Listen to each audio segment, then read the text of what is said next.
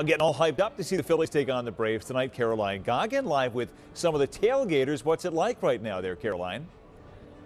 Oh, Brian, the excitement is so high here outside Citizens Bank Park this afternoon. The tailgating lots, they opened up about an hour ago at 3 o'clock. We want to show you this crew right here.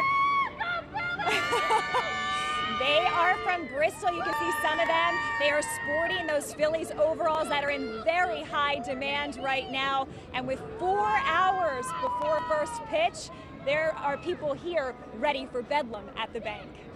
Hopes are high in South Philadelphia ahead of a huge Game 4 for the Phillies. I'm confident we're going all the way. Fans are especially confident after a big win over the Braves in Game 3. Many agree the star of that game was Bryce Harper. The emotion he played with, and you kind of feed off of that. There was a lot of emotion after Braves shortstop Orlando Arcia joked Atta-boy Harper in front of reporters following the Phils' loss in Game 2. Last night, as Harper ran the bases after his 2 homers, he stared Arcia down. I think that's going to go down as the coldest moment in Philly sports history. Local shirt company Philly Goat is now capitalizing on the drama with these T-shirts. They've sold about 500 since last night. We just, we got to work and we churned out, a shirt design and, just quick to market.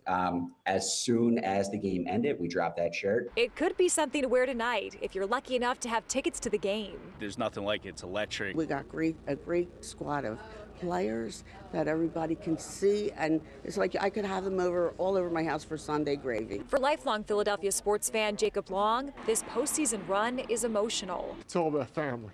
He has stage 4 cancer and says he would love nothing more than to watch the Phillies in the World Series with his grandson. I seen 1980, I seen 2008, I seen when they lost in '83, when they lost in 2009 last year. So hopefully they win this year, so I get to see another one. This is much more than a game to some people. So Phil's got to go out there, win this one for Mr. Long, win it for all of the fans here. It is going to be electric inside Citizens Bank Park tonight. If you don't have tickets right now, the cheapest ones I found on StubHub were about $440. Seems high, but good news, Brian and Sarah, it's actually about $20 less than what they were a couple hours ago. So maybe if you want to cash in, you could get your ticket before tonight's game. That's the latest live outside Citizens Bank Park. I'm Caroline Goggin, Channel 6 Action News. Go Phils. Back to you guys.